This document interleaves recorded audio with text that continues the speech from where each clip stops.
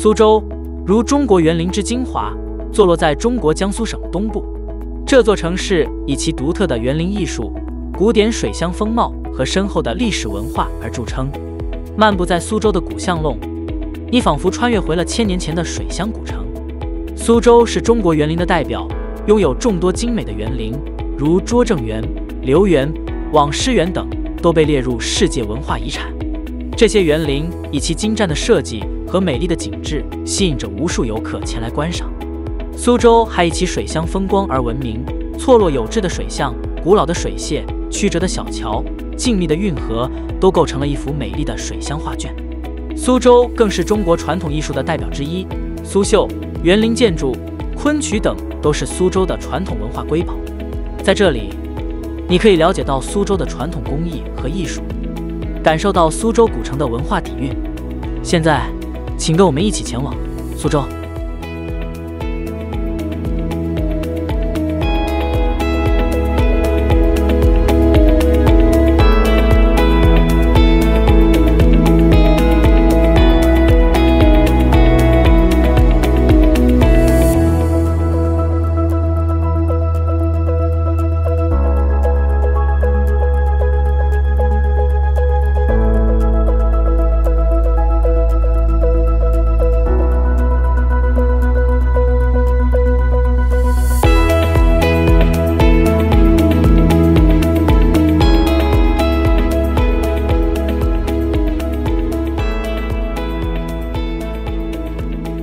苏州博物馆是一处展现苏州千年历史文明的重要场所。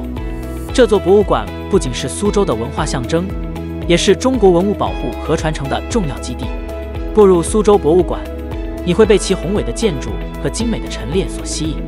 馆内陈列着丰富多样的文物和艺术品，包括瓷器、织锦、雕塑、书画等，展现了苏州古代文化的博大精深。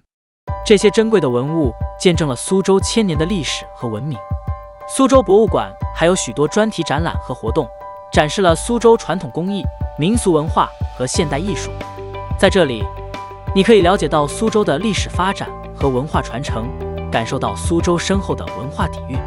博物馆内还有图书馆和学术研究机构，为学者和研究者提供了宝贵的资源和平台。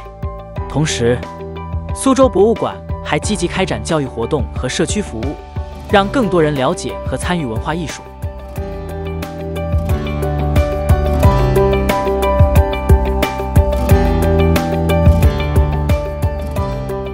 平江路犹如苏州这座城市的古典珍宝，是一条历史悠久、充满江南风情的老街巷。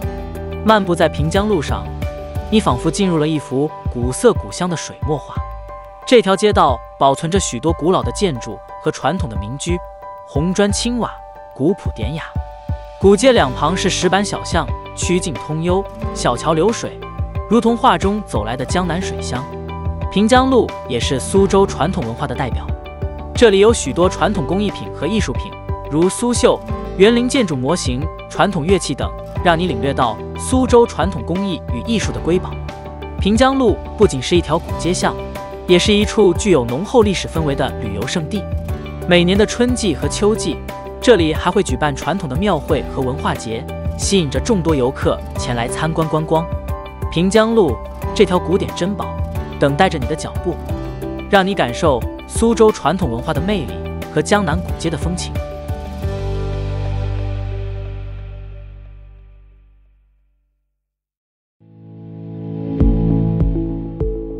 周庄古镇位于苏州市郊，是中国古老水乡文化的杰出代表。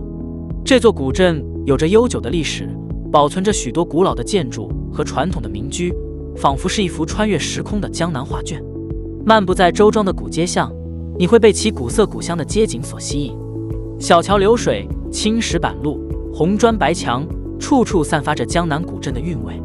这里还有许多古老的桥梁和水井，是中国传统水乡文化的瑰宝。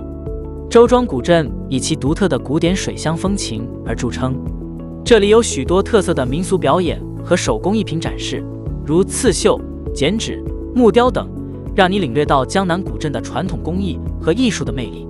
古镇内有许多历史文化遗址和古建筑，见证了周庄悠久的历史。这些古老的建筑和文物都展示了中国古代文明的博大精深。每年的重要节日和庆典，古镇内还会举行传统的庙会和民俗活动，吸引着众多游客前来观光。这里也是许多文学艺术家的创作灵感之地，被誉为江南的水墨世界。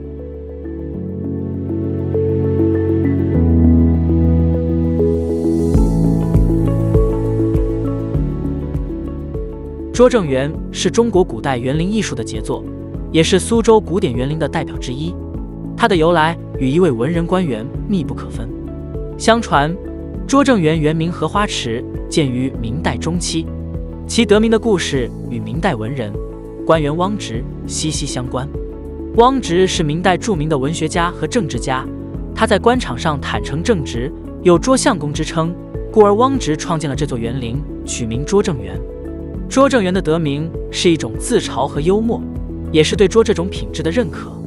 在古代中国，官员往往是以文辞才学来衡量，而拙直之言则多为清白守节之表现。因此，汪直以拙自称，意在彰显自己忠于职守的品质。而后，拙政园经历了几代主人的传承和改建，最终形成了今日的规模和格局。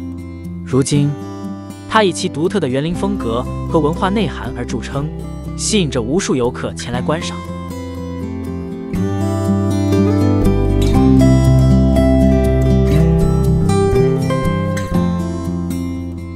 七里山塘是一处承载着江南水乡韵味的秀美景点。这片山塘区域延绵7里，蜿蜒曲折，串联了苏州经典的古典园林和传统民居。漫步在七里山塘，你会被其恬静优雅的环境所吸引。碧绿的荷叶和垂柳倒映在清澈的水面上，与古桥古街相映成趣。周围是古老的园林，如拙政园、留园等，都是苏州园林艺术的代表作品。这里有许多传统的民俗表演和手工艺品展示，如捏面人、剪纸、绣球等，让你领略到江南古镇的传统工艺和艺术的魅力。山塘一带还保留着许多传统的民居和古老的桥梁，是中国传统水乡文化的代表。这些古老的建筑和文物见证了苏州1000年的历史和文明。